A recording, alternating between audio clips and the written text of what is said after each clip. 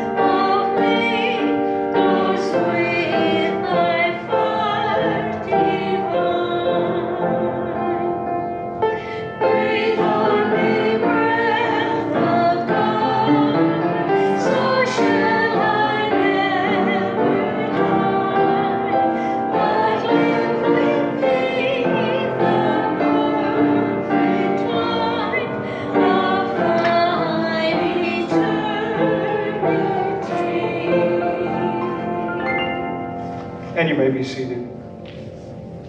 Our first scripture this morning comes from 1 John, way back in the back of the New Testament. And it's chapter 5, which is at the end of 1 John, and it starts with verse 9. If we receive human testimony, the testimony of God is greater. For this is the testimony of God that he has testified to his Son. Those who believe in the Son of God have testimony in their hearts. Those who do not believe in God have made him a liar by not believing in the testimony that God has given concerning his Son. And this is the testimony God gave us, eternal life. And this life is his Son. Whoever has the Son has life. Whoever does not have the Son of God does not have life. I write these things to you who believe in the name of the Son of God, so that you may know that you have eternal life. As you're able, would you stand this morning as we affirm our faith with some readings from Romans? Who shall separate us from the love of Christ? Shall tribulation, or distress, or persecution, or famine, or nakedness, or peril, or sword? No. In all things we are more than conquerors through the one who loved us. We are sure that neither death nor life, nor angels, nor principalities, nor things present, nor things to come, nor powers, nor height, nor depth, nor anything else in all creation will be able to separate us from the love of God in Christ Jesus our Lord. Thanks be to God. Amen.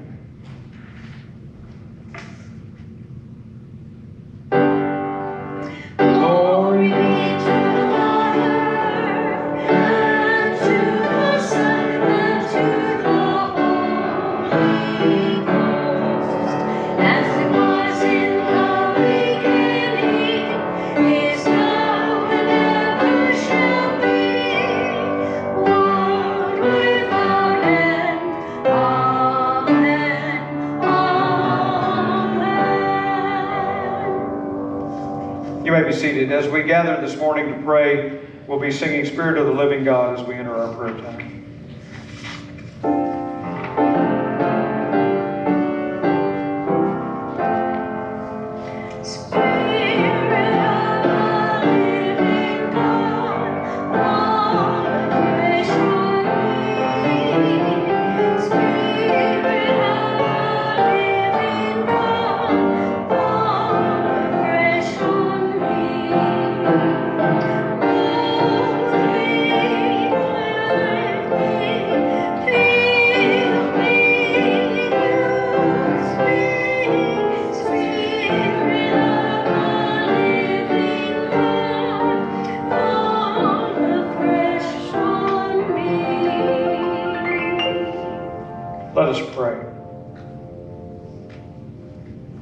O God, our help in ages past, our hope for the days to come, we turn to you now with our hopeful prayers.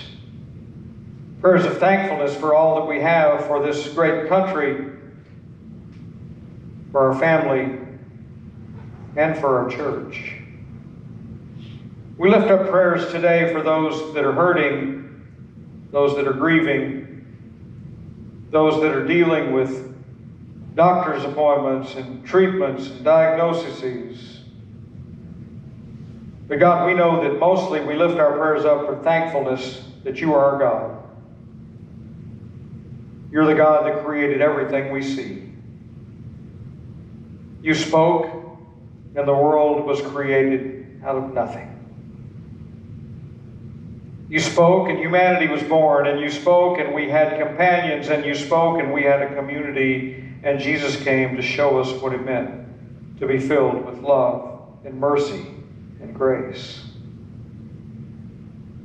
We hear these things, we know these things, we practice these things, but God, we also fail.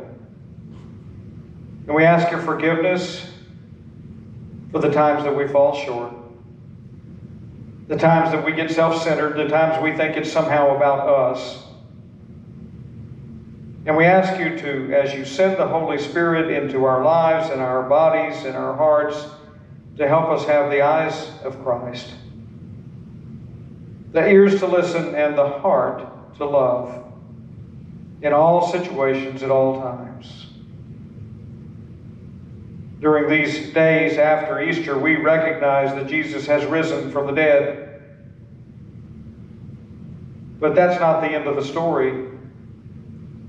He gave us the great commandment to love one another. The commandment to do unto others as we'd have them do unto us. And he taught us to pray when he said, Our Father, who art in heaven, hallowed be thy name. Thy kingdom come, thy will be done on earth as it is in heaven. Give us this day our daily bread, and forgive us our trespasses, as we forgive those who trespass against us. And lead us not into temptation, but deliver us from evil. For thine is the kingdom, and the power, and the glory forever. Amen. As we prepare to hear the scriptures from the Gospel of John this morning, we'll sing Surely the Presence of the Lord. We're going to sing it through 3 times. As you're able, would you stand as we sing, and then remain standing for the reading of the Gospel.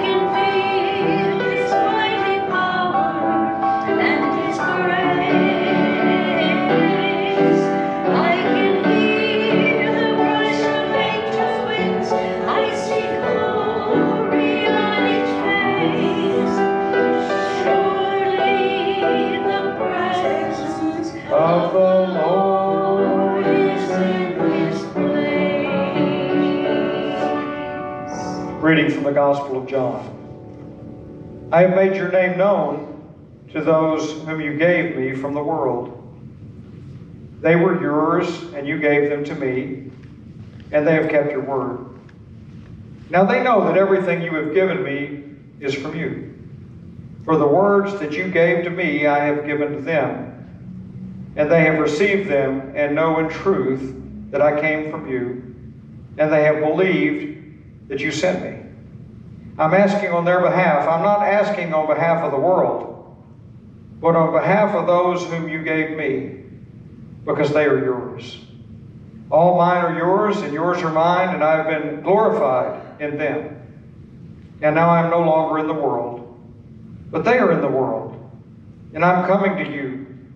Holy Father, protect them in your name, that you have given me, so that they may be one as we are one. While I was with them, I protected them in your name that you have given me. I guarded them, and not one of them was lost, except the one destined to be lost, so that the scripture might be fulfilled. But now I'm coming to you, and I speak these things in the world, so that they may have my joy made complete in themselves. I've given them your word, and the world has hated them because they do not belong to the world, just as I do not belong to the world. I'm not asking you to take them out of the world, but I ask you to protect them from the evil one. They do not belong to the world, just as I do not belong to the world. Sanctify them in the truth. Your word is truth. As you have sent me into the world, so I have sent them into the world. And for their sakes I sanctify myself, so that they may also be sanctified in truth. This is the word of the Lord. Thanks be to God. And you may be seated.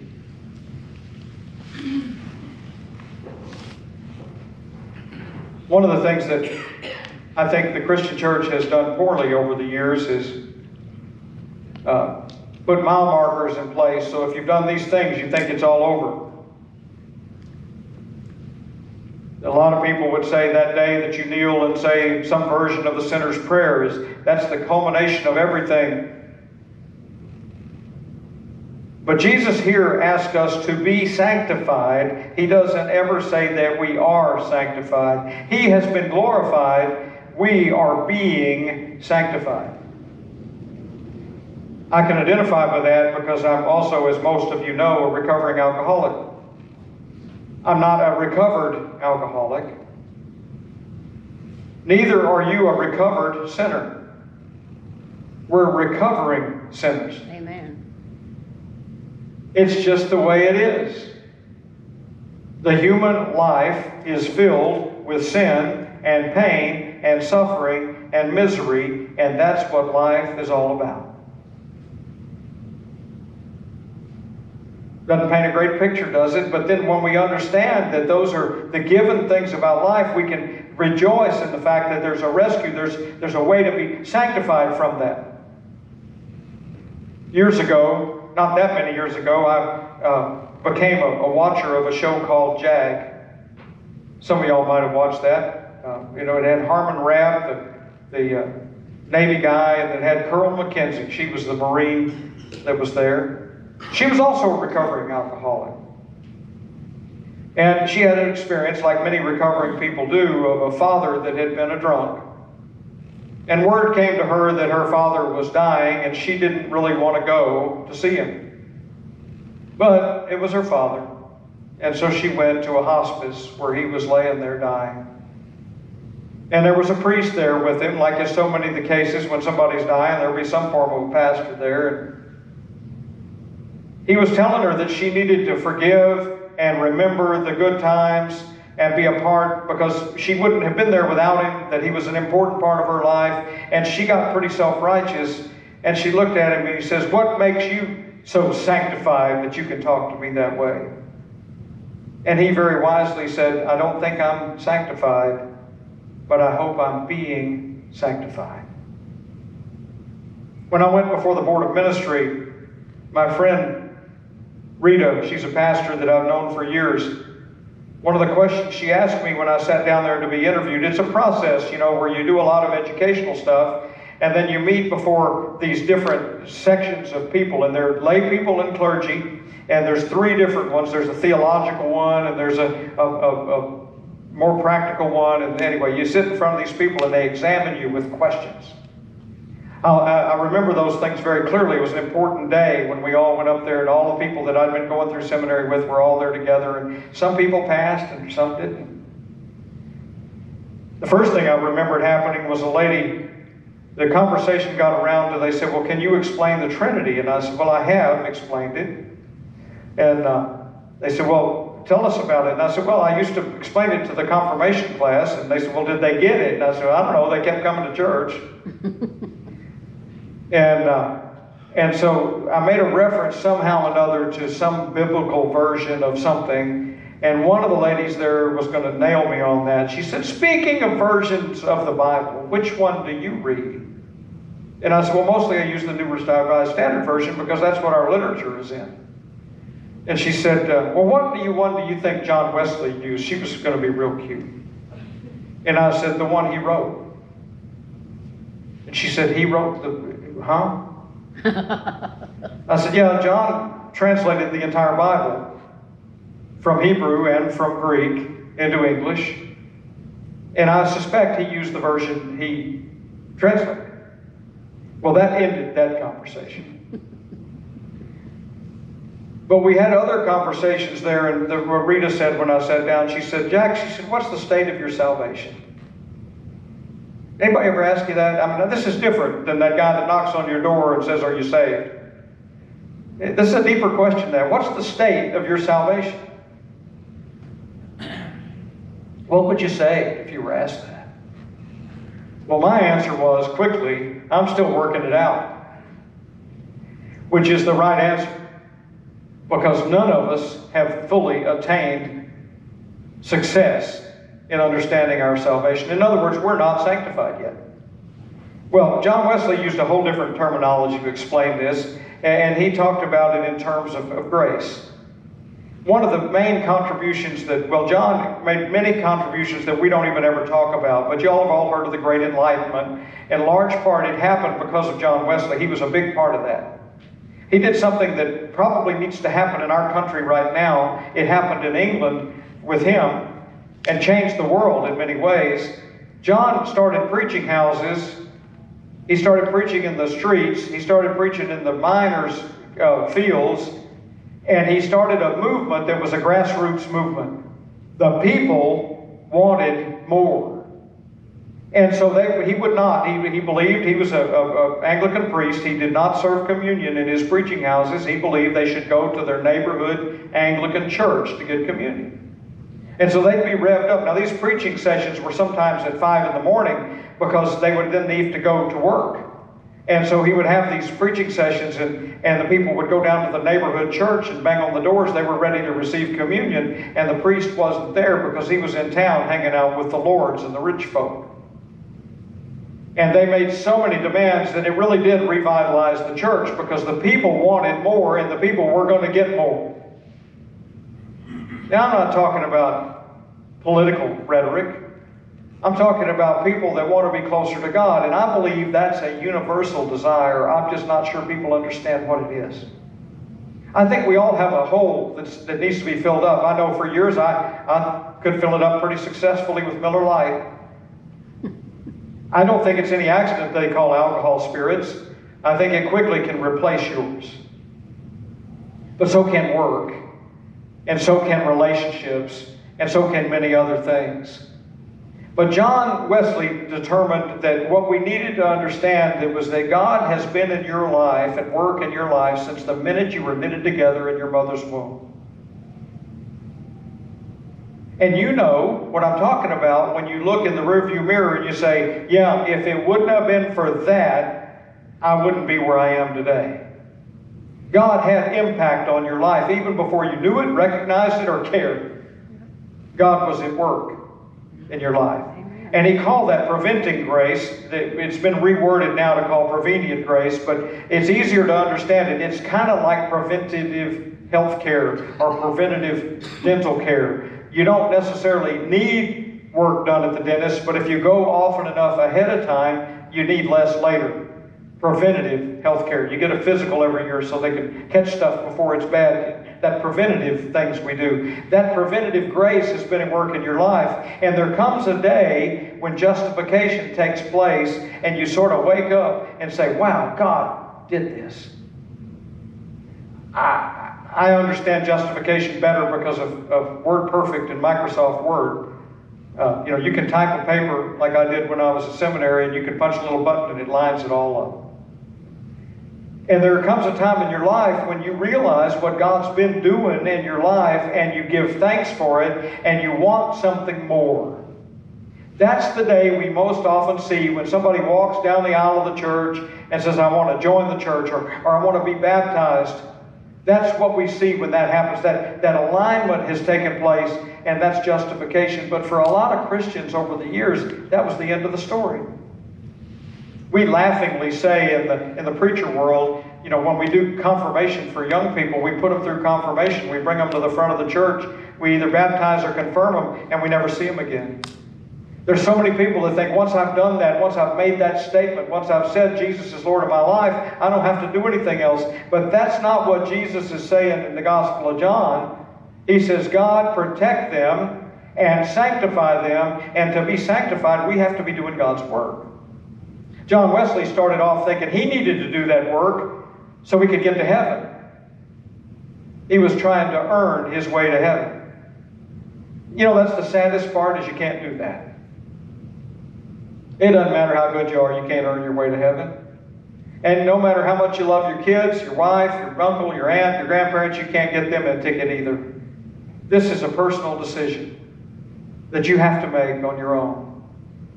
But once you make it, then God goes to work on your life. And it doesn't necessarily happen instantly. It just begins to happen. The decisions that you make are different. They lead you down different paths. You end up in a different place. And what we're looking for is that day when we call perfection, when we attain the goal. What Paul talks about when he says in Corinthians, I press forward toward the mark, forgetting those things which lay in the past, I press forward to the goal. And the goal is the kingdom of heaven. But the kingdom of heaven is not just available when we die. The kingdom of heaven is available today. It's available to you right now. And the closer we can get into the kingdom of heaven, then the more work we find that we have to do for the kingdom. Wesley had another way of saying it. He said, if you get head knowledge, and he was a head knowledge guy, he believed every fourth grader should be able to translate Hebrew to Greek, Greek to Hebrew, and back into English. Fourth grade. He was a head guy. And he was a heart guy too. But he said, if your head knows it and your heart gets it, then your hands and feet ought to show it. And I think that's the dilemma. So many times we get it. We know that Jesus is our Lord and Savior. We're happy to profess that. We're happy to say it. And then we want that to be enough. One of the things that the church is guilty of is sometimes we get people that are willing and we use them up. Because in a perfect world, you would have a relationship with God first, a relationship with your family, and then you should have a relationship with the church. I believe it's essential. I don't think you can get close to God out on your own. Not and stay there, because you resort to that kind of stinking thinking. You start thinking you know what you know. It takes other people to challenge you and push you a little bit and say, well, this is God. And the Methodist Church, for most of my life, missed the point. If you wanted to join the church in a Methodist church, we went down there and the preacher would ask you, will you support this church? Well, the first thing we'd ask, have you been baptized? And if not, we'd take care of that. Then, will you support this church with your prayers, presence, gifts, and service? That is a very Methodist way. Oh, yes, we're praying people. We are. Prayers, presence. Oh, yeah, you need to show up. Gifts. Well, yes. And gifts are not just money. It's time, talent, and treasure. And service, because you need to serve. But for so many times, I think, the church led the impression that was serve the church. It was not until 1996, I think, that we changed our wording on that thing and added prayers, presence, gifts, service, and witness. God has impacted your life. I know that it's true. You wouldn't be here today if it weren't true. Tell somebody that story. That's what changes the world. That's how the disciples, 12 of them, managed to get so many people into the movement. That's how Jesus was able to hand the keys to the church to Peter and says, upon you I build the church. And he says to each of us today, upon you I build the church. Amen. It's kind of an interesting thing to think about life. When I first went to my first meeting in Alcoholics Anonymous, they have a thing written on the wall.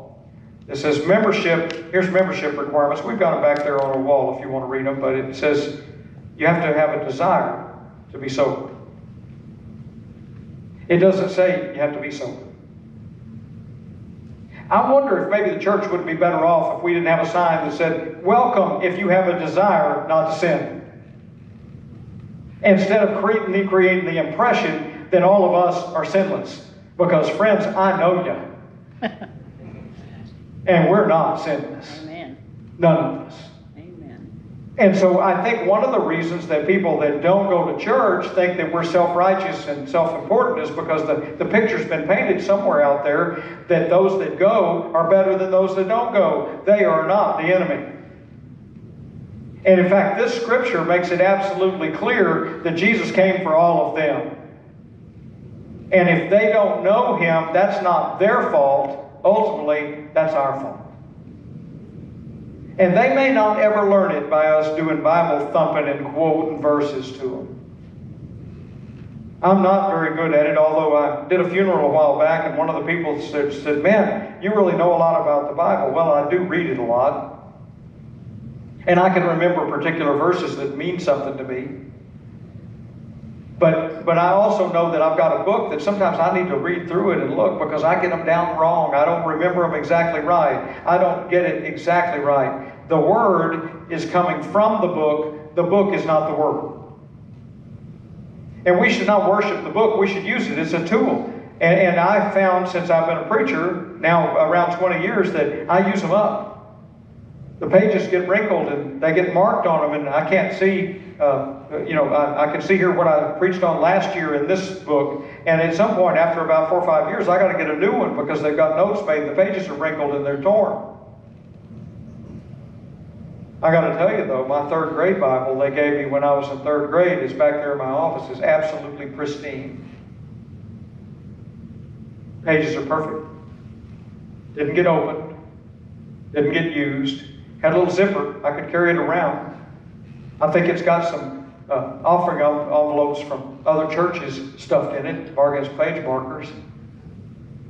But nobody taught me that it was okay to go in there and question it and write in it and use it for a tool. Somehow I thought it was something else. Jesus calls us into a world that we're not really a part of. But boy, it has influence on us, doesn't it? We spend more time sometimes worrying about what the world wants than what God wants. God's not concerned with a bunch of the stuff we worry about. I'm not even sure God really cares if there's potholes in the street. But God cares about how we treat each other. And what worries me most right now is the way I see people treating each other. And I'm not talking about y'all, because I know all of y'all, and we're treating people pretty well, I think. Our church has been very responsive to the people that use our food box out there. I got to tell you, sometimes it's frustrating. I came the other morning to the church, and there was a sack of Chester's chicken. I don't even know where you buy Chester's chicken around here. And it was just strewn all over the driveway. Evidently, we don't have any stray cats, because around our house, it would have all been gone. It was just out there, and so, here I am picking up little pieces of chicken bone and putting them in a sack, putting it away. So I got curious, because we have a camera on it, and I went and I looked for and the poor guy rode up here on his bicycle with a sack on it, and he filled up his little sack, and he had his chicken in a sack, and as he got on his bike, he almost fell off his bike, and all of it just spilled out everywhere, and he drove off. I mean, I wish he'd have picked it up, but you know what? He was probably embarrassed.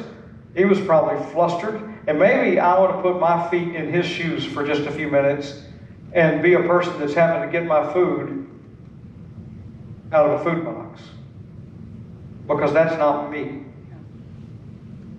I'm suspecting it's not anybody in here. We're kind of blessed, aren't we? And so we have an opportunity to be the hands and feet of Jesus for some people that really have significant need. Now, could they get a job? Maybe. Could they be doing something else? Maybe. But, it's so easy to judge them and just not help them. And I know that my friend Danny Wayman was my senior pastor for a while, and he used to talk about this a lot. I know that we United States people, we like to say, just pull yourself up by your bootstraps. Go get a job. Take charge. Well, those of you that wear boots, go home, put them on, and try to pull yourself off the ground with them. Because you can't. Sometimes you need some help. Hey, you're talking to a guy that can't use his right hand much. I put my boots on the other day. It's difficult. It takes pulling on both sides. I have to get my wife to cut my food at the restaurant. It's a little embarrassing. Humbling. It is a little humbling.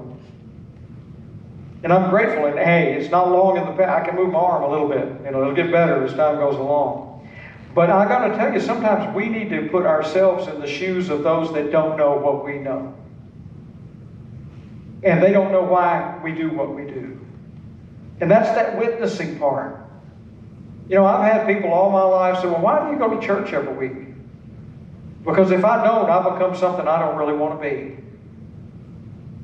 I've been there. People ask me all the time why I quit being a police officer. And I got to tell you, I was riding with a guy one night. His name was J.D. Harris. He was an older guy. He'd been around for a long time. And we were working the midnight shift. Midnights in police work is sometimes pretty boring. And I didn't have any kids at that time. I said, J.D., you got any children? He said, yeah. He said, I got 5 of them. I said, what are their names? And he rattled them off. I said, how old are they?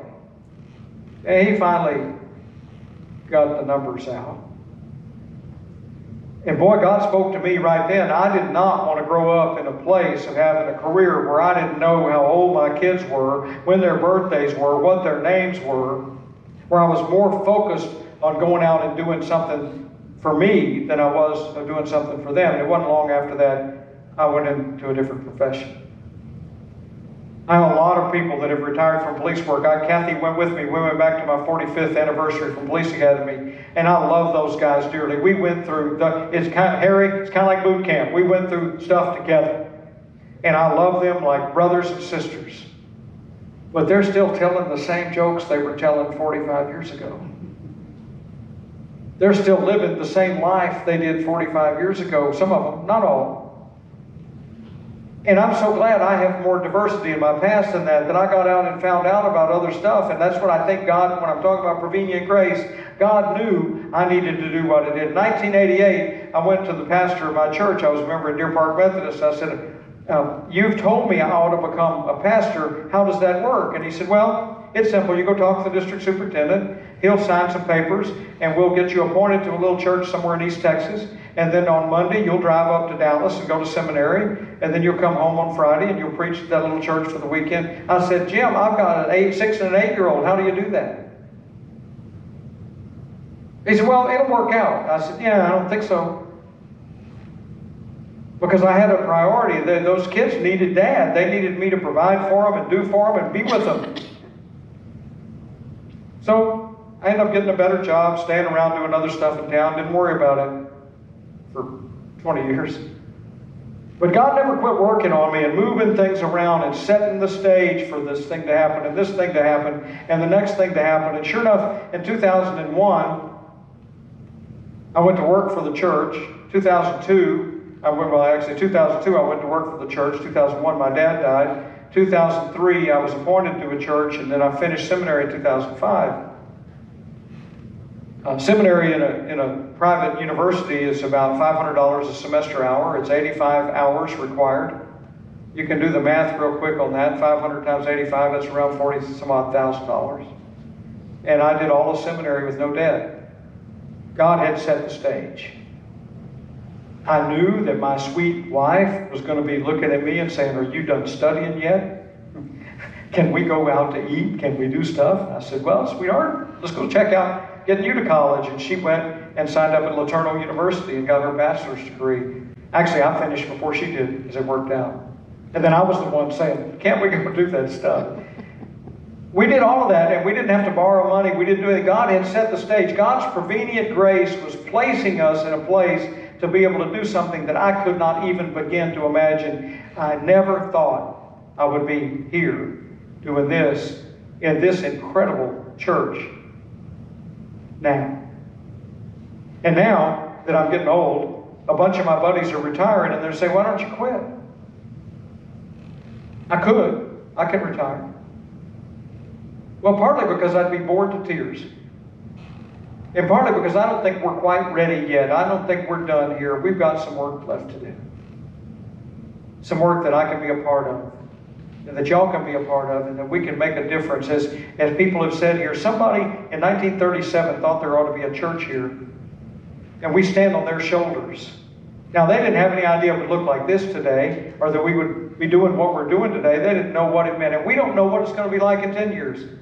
But I believe that Christ wants there to be a church here, and I believe it's our destiny to make it work.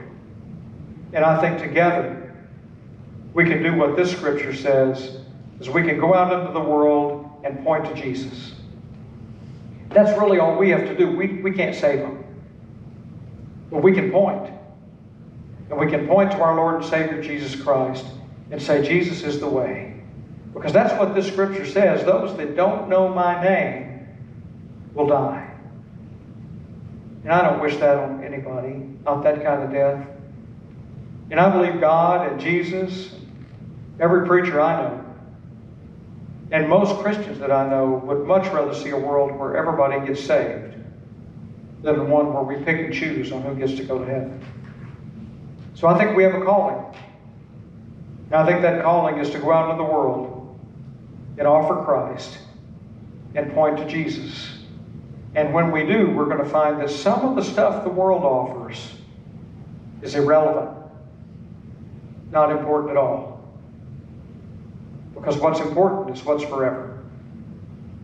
Love and Christ are forever. Amen. The world, it'll do whatever it's going to do. It's in the name of the Father, and the Son, and the Holy Spirit. Amen.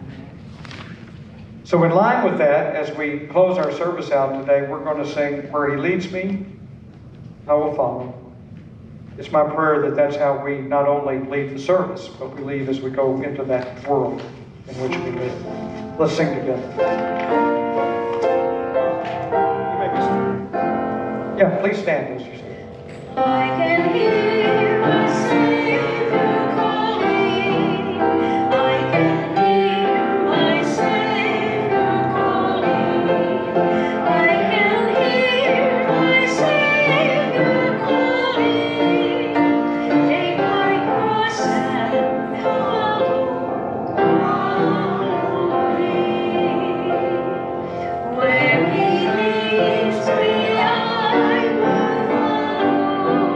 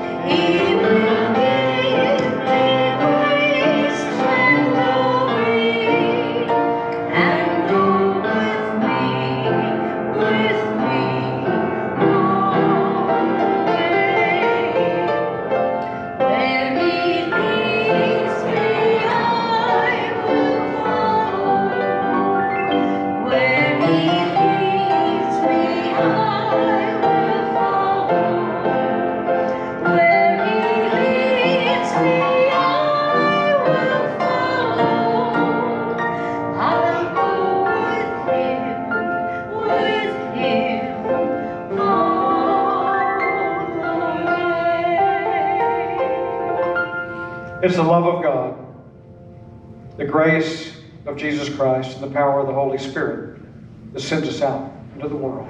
Go in peace.